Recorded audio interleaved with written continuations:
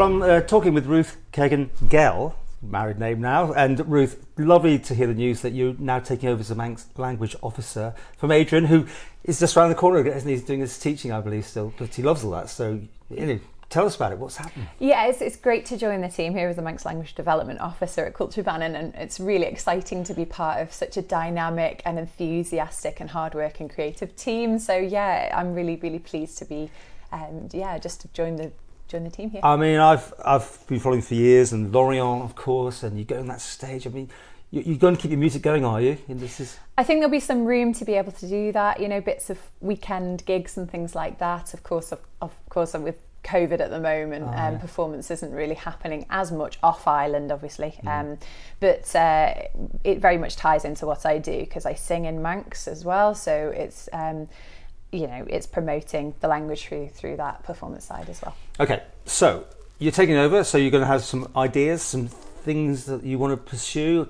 Give us some ideas what you can do. Well, there's lots of projects that are simmering away in my mind. They're kind of at the initial planning stages of not long being in the role. I started at the very end of September, and I'm part-time at the moment while I'm working out the commitments, but hoping to be able to launch a few of these ideas in 2021. I will be on a sort of small scale idea. In December I'll be running some courses or some workshops looking at Manx Gaelic Christmas songs, which will be kind of drop-in events, things like that, to just kind of reach out to some wide audiences and say, come on in, if you want to learn how to sing Silent Night in Manx, then you can come and find out here, and give people a little bit of a different kind of way into the language through song as well. But obviously things that aren't music related as well, working on different courses with other Gilgare and other Manx speakers and different classes and developing those. But really, kind of everything hopefully kicking off when I'm full-time in January, really going. And November's a big time anyway. There's the big event coming up, isn't there? Yes, there's the Coosh Festival, which will be happening very mid-November. So the dates are the 12th to the 14th of November.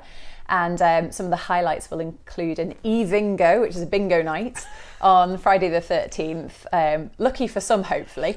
And that will be great. That's run by Greinneyder, and a really nice family event for everyone to get involved, and a really kind of chilled out, no pressure environment as well. So, come in and play bingo in Manx, but there'll be lots of things to help you along with the numbers and things like that as well. So really good.